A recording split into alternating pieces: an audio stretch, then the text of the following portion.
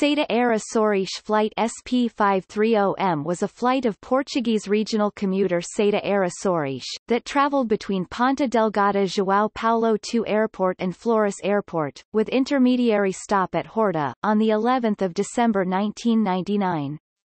At 9:20 a.m., the British aerospace ATP Graciosa collided with Pico da Esperança, in the central mountains of the island of São Jorge, resulting in the deaths of all passengers and crew, totaling 35 people.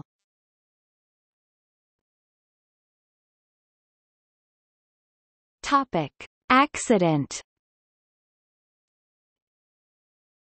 SATA Flight SP530M departed Ponta Delgada João Paulo II International Airport, on the island of São Miguel at about 8:37 a.m. Saturday morning for a flight to Santa Cruz das Flores, on the island of Western Island of Flores, with a stopover scheduled for Horta on the island File Island. The weather en route was affected by a frontal system consisting of scattered cumulonimbus clouds, possible heavy showers, turbulence and strong winds from the southwest. During the course, the crew decided to alter their flight plan, opting for a route that included approach descent over the channel between the islands of Pico and São Jorge, to intercept the 250-degree VOR, VFL Horta radial. Horta Tower initially cleared the flight to FL 100, but the crew then requested and were cleared to descend to 5,000 feet 1,500 meters with instructions to maintain visual contact with the island of Pico. During the descent, heavy rain and turbulence were encountered. 7 minutes 9:17 a.m. after initiating the descent, the ATP impacted the northern hillside of Pico da Esperança, at approximately 1,067 meters 3,501 feet altitude on the island of São Jorge. The GPWS alerted the crew 17 seconds before impact. No emergency call was received from the aircraft before it went down.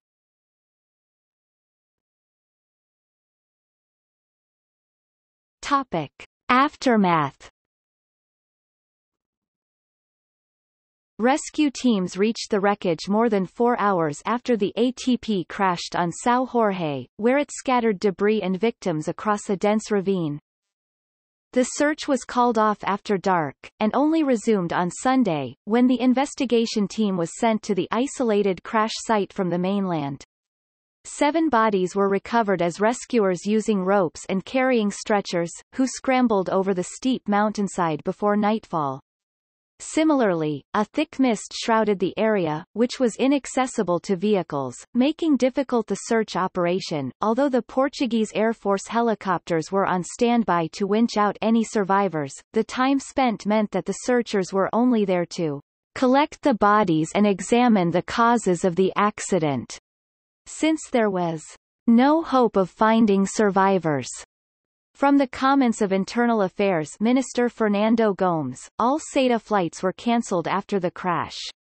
Portuguese Prime Minister António Guterres, who was in Helsinki, Finland, for a European Union summit, cancelled a planned visit to Kosovo and headed straight for the Azores. SATA arranged flights to the islands for international relatives of crash victims.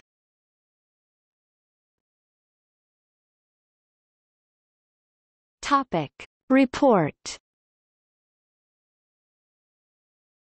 The final report by the Commission of Inquiry by the National Institute of Civil Aviation Portuguese, INAC Instituto Nacional de Aviação Civil concluded that the flight had made a slight deviation from its route to Horta, that was not perceptible by the flight crew.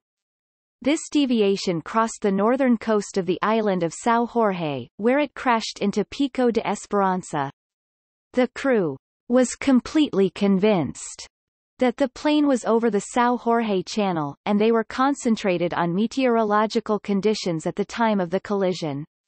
After hearing their impact warning, 3 seconds before the first impact, the co-pilot alerted the crew that they were losing altitude and over São Jorge.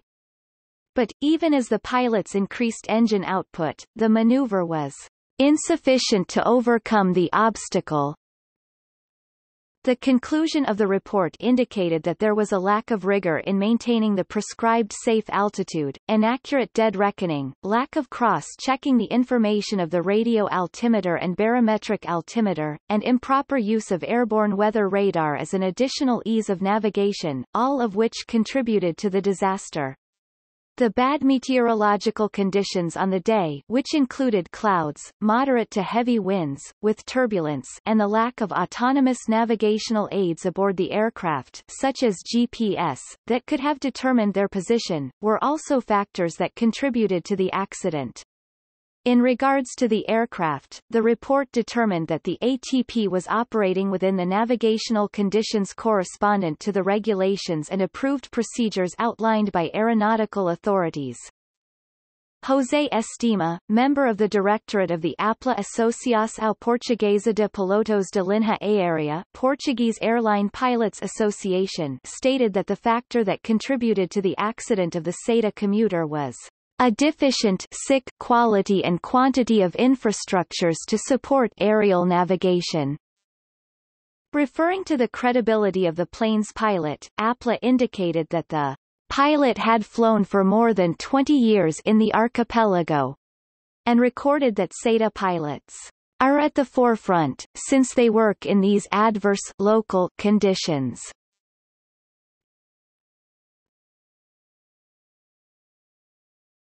Topic.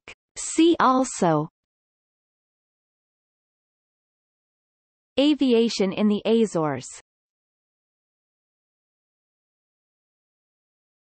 Topic. External links.